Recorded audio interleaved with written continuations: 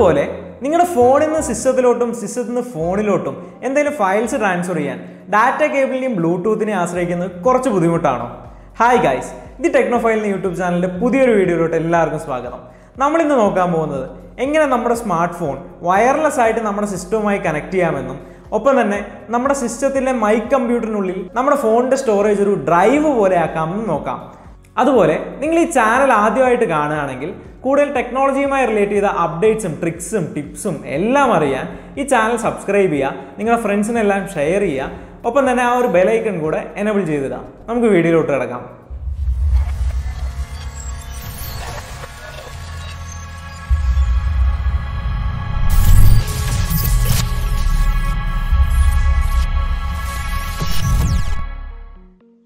ഈ ട്രിക്കിനായിട്ട് നിങ്ങളുടെ ഫോണിൽ ഒരു ആപ്പ് ഡൗൺലോഡ് ചെയ്യേണ്ട ആവശ്യകതയുണ്ട്.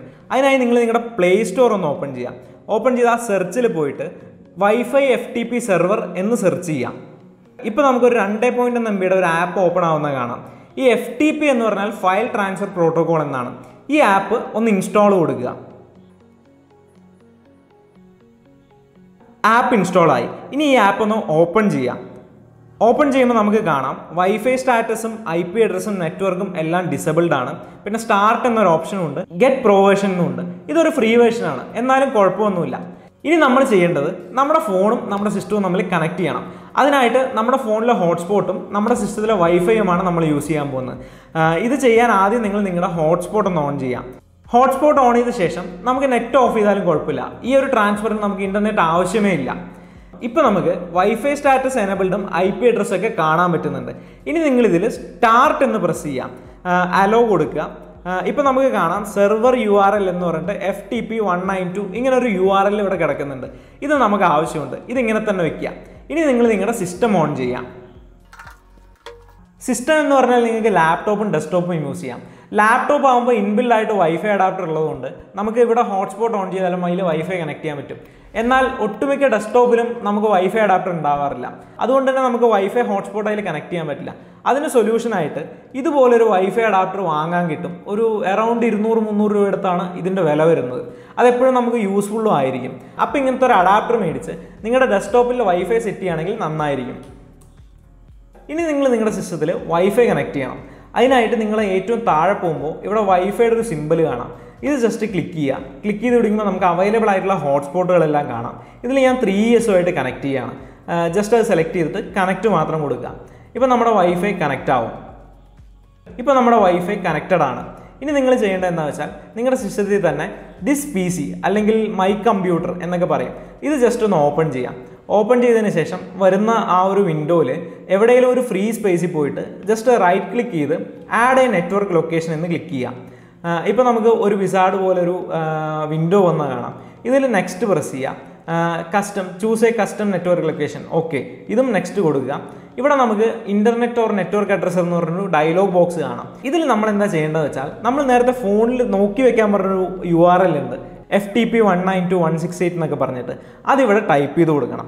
അത് നമുക്കൊന്ന് ടൈപ്പ് ചെയ്ത് കൊടുക്കാം.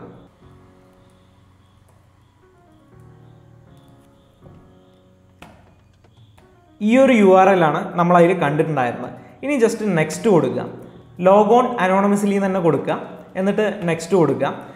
എന്നിട്ട് നിങ്ങൾക്ക് വേണമെങ്കിൽ ഇതിൻ്റെ ഒരു നെറ്റ്വർക്ക് നെയിമോ എന്ത് വേണമെങ്കിലും കൊടുക്കുക. ഞാനിപ്പോൾ എൻ്റെ ഫോൺ പോക്കോ X2 ആയതുകൊണ്ട് ഞാൻ പോക്കോ X2 എന്ന് കൊടുക്കുന്നു. എന്നിട്ട് ജസ്റ്റ് നെക്സ്റ്റ് കൊടുക്കുക. ഓക്കെ, ഒന്നുകൂടെ ഫിനിഷ് കൊടുക്കുന്ന സമയത്ത് നമുക്കിതാ ഇവിടെ നെറ്റ്വർക്ക് ലൊക്കേഷൻ്റെ അടിയിൽ പോക്കോ X2 എന്ന് പറഞ്ഞൊരു ഫോൾഡർ പോലെ കിടക്കുന്ന കാണാം.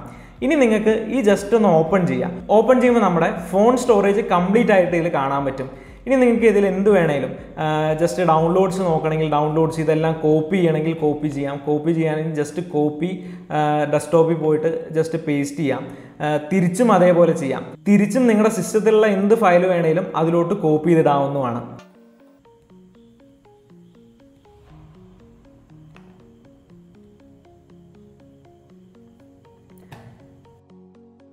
ഇങ്ങനെയാണ് നിങ്ങളുടെ ഫോൺ നിങ്ങളുടെ സിസ്റ്റവുമായിട്ട് വയർലെസ് ആയിട്ട് കണക്ട് ചെയ്യുന്നത്.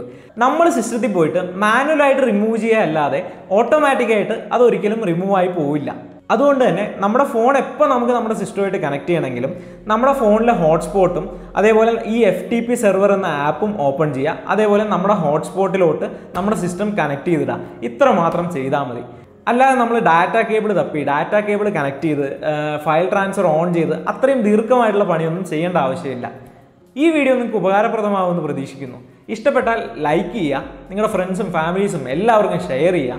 ഒപ്പം തന്നെ ഈ ചാനൽ നിങ്ങൾ ആദ്യമായിട്ട് കാണുകയാണെങ്കിൽ കൂടുതൽ ടെക് റിലേറ്റഡ് ആയ അപ്ഡേറ്റ്സിനും ട്രിക്സും ടിപ്സും എല്ലാം അറിയാൻ ഈ ചാനൽ സബ്സ്ക്രൈബ് ചെയ്യുക. ഒപ്പം ആ ബെല്ലൈക്കൺ കൂടെ എനേബിൾ ചെയ്തിടാം. നിങ്ങൾക്ക് എന്തെങ്കിലും ഡൗട്ട്സോ ക്വയറീസോ എന്തെങ്കിലും ഉണ്ടെങ്കിൽ താഴെ കമൻറ്റ് ബോക്സിൽ കമൻറ്റ് ചെയ്യാം. അല്ലെങ്കിൽ എനിക്ക് പേഴ്സണലായിട്ട് ഇൻസ്റ്റാഗ്രാമിലോ FBയിലോ മെസ്സേജ് ചെയ്തിട്ടാൽ മതി. അപ്പോൾ പുതിയൊരു വീഡിയോ ആയി കാണുന്നവരേക്കും ബൈ.